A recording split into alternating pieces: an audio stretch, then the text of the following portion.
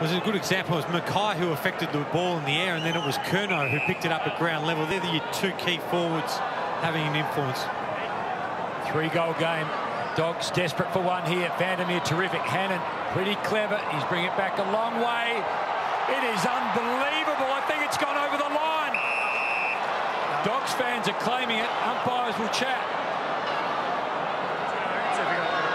I need some help. Yep.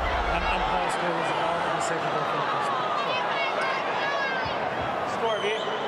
Umpire score was a goal. Can you please confirm the ball went over the line? I don't know how you overturn Review that. underway. Review complete. Looking at this angle, we'd see the ball crosses the back of the goal line before being touched. Decision on the scoreboard.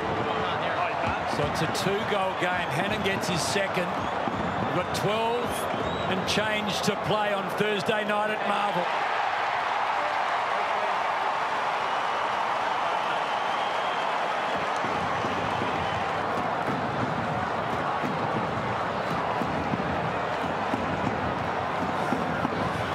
Is an absolute cracker.